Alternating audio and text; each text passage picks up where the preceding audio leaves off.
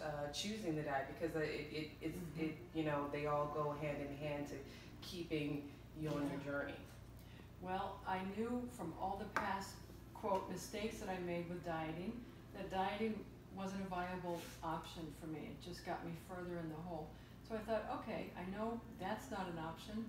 How about I just start listening to my body, listening to my hunger cues, and choosing better foods instead of, I didn't tell myself never again, like you can never have your favorite foods again, because I tried that and every time it backfired. So I just started looking more at moderation, foods that were from the produce section, that weren't processed and full of, you know, God knows what. And I just gradually shifted my choices. And I wasn't in any kind of hurry to get the weight off, because I already knew I was an okay person. My self-esteem was not dependent on that. But I just thought, if I can make these shifts and make them feel natural, and it's a way of life I can live with, then maybe I can really have a chance at this. And that's what I did. I didn't look at it as a diet. I just made little changes, not all at once. I had some great mentors. It all started in January of 2009. I stepped on the scale at my doctor's office and the scale said 345, which was pretty shocking to me. An hour later, I went home and watched Oprah, and she was it was January, so she was talking about weight.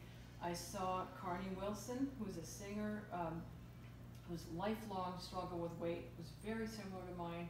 She looked thin, happy, energetic, and amazing, and I found the man who helped her, and he ended up helping me with power yoga and clean eating, just different choices, gluten-free, cow dairy-free, things that I didn't think I could really do.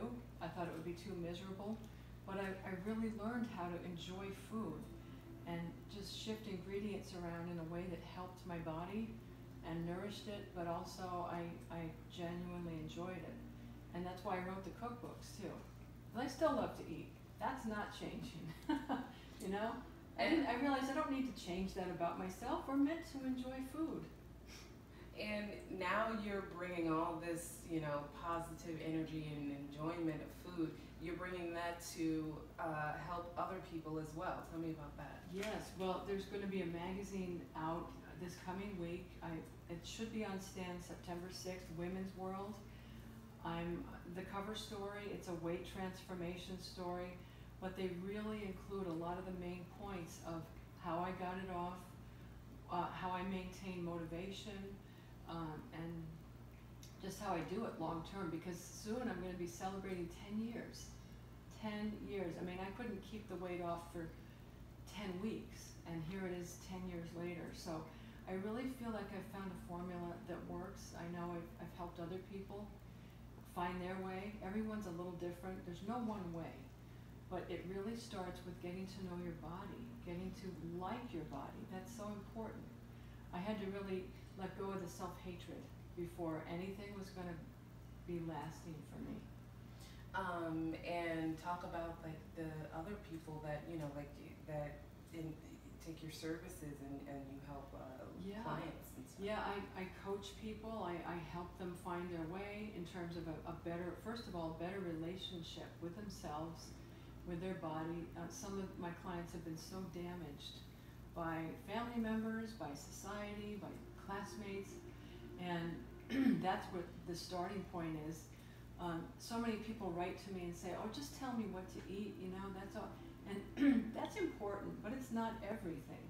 So I coach people on how to get more of an emotional footing, to feel good about themselves, and then changes just kind of take root from there. I teach yoga. I do cooking demonstrations around the region, and I've got a website with lots of recipes, lots of essays, and I just released a new book, which is not a cookbook. It's all about the emotional side of the journey, which can't be ignored, not if you're an emotional eater. And I think everybody can be to some extent. I mean, food is